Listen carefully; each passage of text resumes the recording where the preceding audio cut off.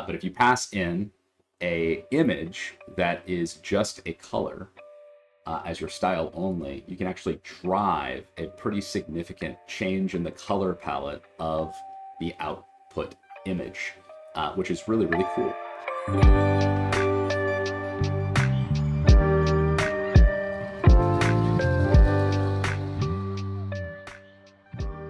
All right, so when we had the studio session last week, Evan, there was a critical error that occurred, which was I did not record my audio correctly. I take no blame myself. I put all of the blame on the recording software. However, since we didn't record it, we felt compelled because the session was so good, so well attended, and we had so much fun doing it. We also learned a lot of cool things about the image prompt style only and composition only tooling. We decided to record this video after the fact, review some of the stuff that we covered in that session, and also maybe generate a couple new images and kind of showcase the feature. Is that the right takeaway?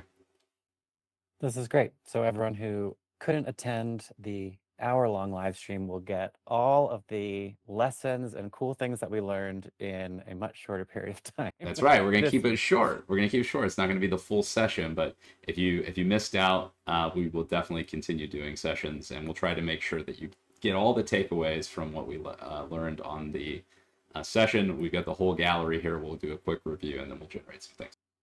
Can you explain a bit about what just style only IP adapter is? I think it's helpful for people who've used IP adapter before. We know that it can control for composition, it can control for style. From my understanding, we can now divide those, correct? Yeah, it's a good way to think about it. So I would say there's actually three parts. So we've got the content, the semantic content of the thing, which is like there is a dog apparently being chased by a ball, right? So that's the content. The composition is there's a dog here, there's a ball here, just kind of like general structure. And then there's the style component. With the new style only method, you can change the IP adapter to that style only kind of approach. And what that means is it kind of like ignores a lot of the content that would come through from the actual image itself. So the dog, the ball, really just looks at the style of the overall thing. And similarly, the composition only generally just sees that there's a thing here and a thing here. And we kind of talked through a little bit of what that might do to your images on the studio session, and kind of how, if you've got two people standing there, the composition is two people kind of in those places in the image, but you might have a completely different set of characters, a completely different style. That's kind of what the composition only is.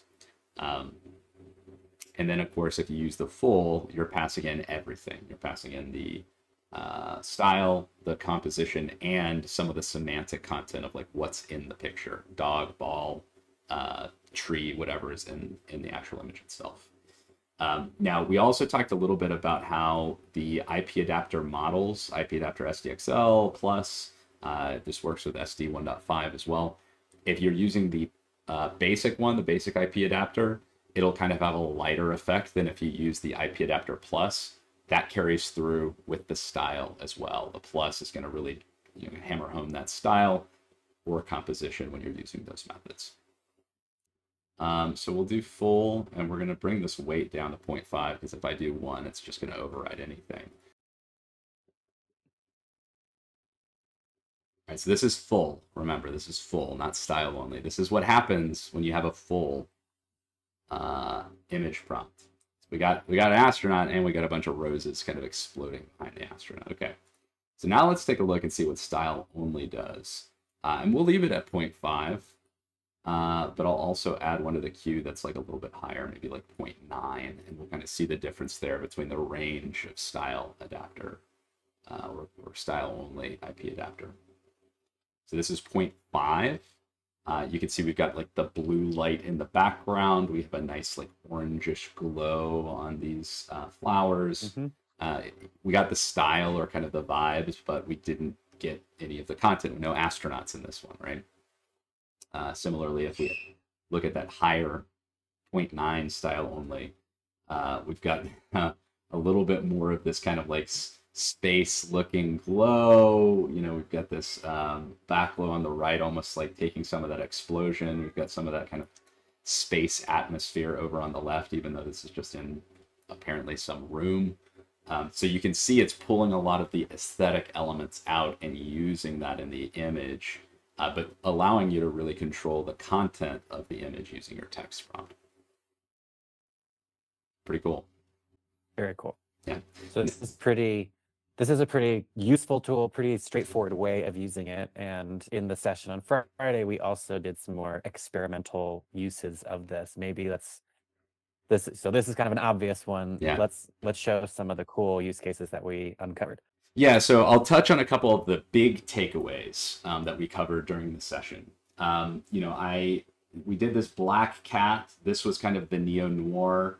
This was the rusted watering can, right? And I think the thing that I highlighted is that when you're pulling out style, it is going to take elements of like what medium it's in as well. So if you have this kind of vectorized neo-noir type look, you know, we're going to get some of that vectorized illustrative style in this.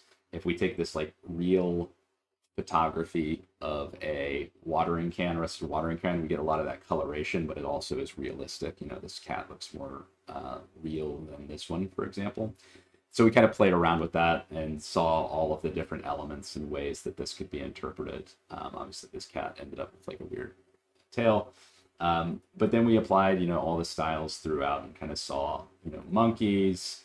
One takeaway from the monkey here was that when you use that style only on the watering can, you can actually get kind of elements of metal. And the metal is trying to like reconcile, how do I put metal on a monkey? How do I get that texture? And in this case, you know, it kind of makes it look like he's got a little bit of a suit of armor. And we talked a little bit about how, you know, the way the AI works, it's going to try to make it make sense. So how do I give this monkey, you know, more of this kind of look?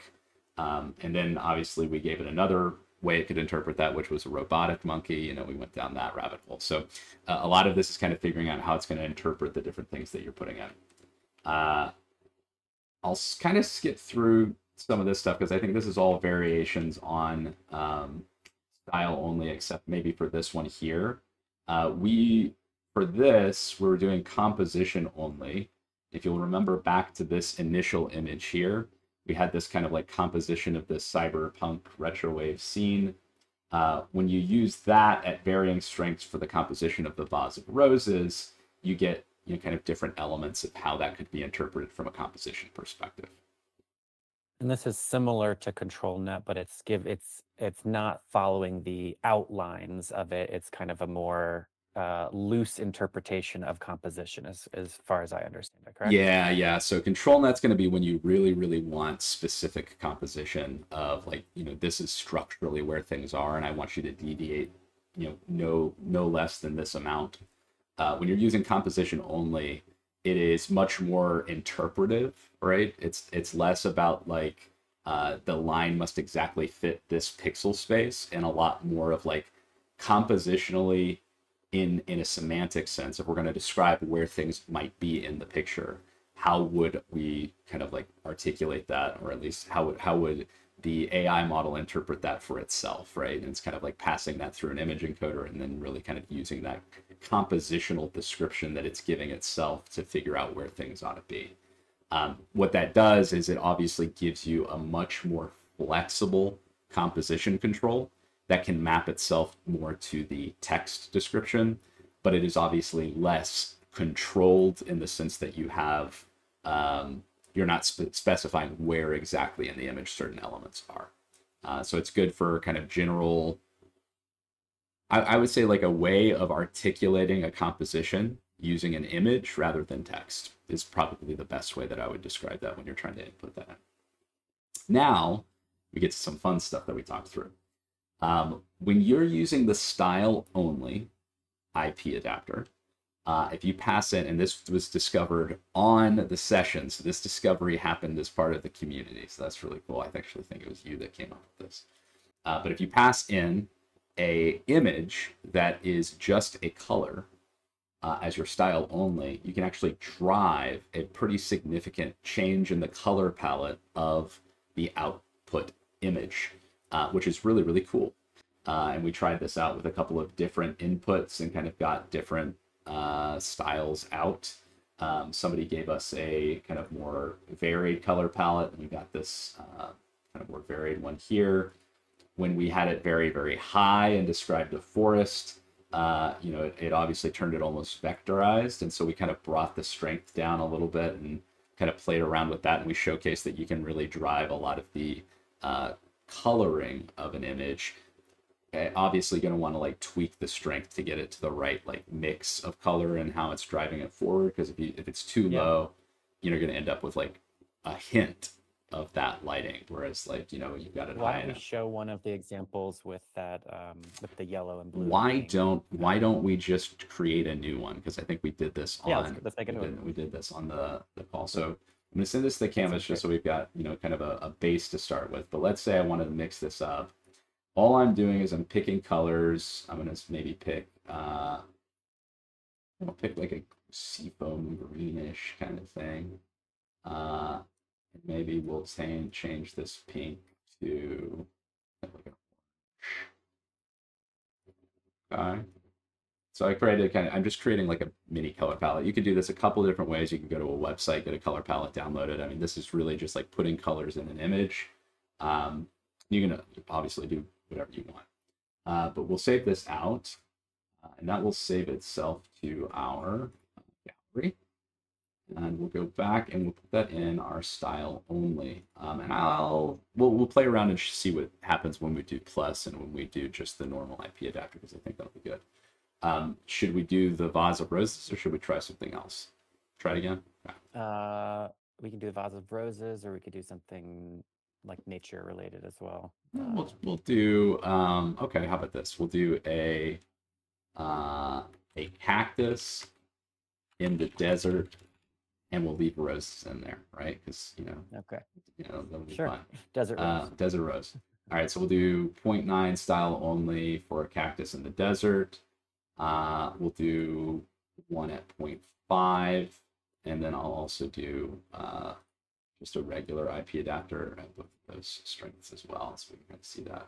So IP adapter plus with that style, super strong, right? And it overwhelms it, becomes kind of like a suggestion of the shape or the vectorization of that color. When we bring it down, IP adapter plus is shoving it still into kind of this more like flat illustrative vibe, right? So it kind of looks like a cactus in front of a painting. When we bring that back down to the regular IP adapter though, it's not shoving in the style of like flat color as much, and it's much more suggesting just like the colors itself. That was the lower strength one. This is kind of our higher strength one. And we can kind of play around with this to figure out where we want it to get to so that we're like just right. Because this is obviously a little bit still too vectorized. So we'll just play around with like 0.65. 0.65 gives us that's a good lesson. It depends what you're trying to get, but playing with the different model, playing with the weight can have pretty dramatic impacts here. Yep. But in all of them, it's pulling in those exact colors, which is very cool, because I think previously it's been difficult to get, like, if you have a specific hex code color that you're trying to get incorporated in, you can try and text prompt for our Invoke yellow, highlighter green, but is it going to be the exact? Usually it's not going to be, unless it's referenced strongly to a text word. So I think this is a great way of, if you have a color palette or trying to get a specific color incorporated into it, does it pretty well. Yeah, I mean it's super cool to play around with, and let's just use this same prompt. This can be combined. This can be combined with other adapters as well. So yeah, you can do ControlNet. You can do any number of IP adapter combinations. Like you could do another due to a composition only or something like that. So we pulled in the blue, the pink, and the yellow just to compare it with this kind of more orange, blue, green. And you can see we kind of got that like, desert sunset in the background. Has a super cool look, right? Very cool. All right. Well, thanks for joining me, Devon, on this like recap of the studio session. Thank you for recapping for everyone. Yeah, you bet. It's too cool to let just die with a soundless video. That's right. That's right.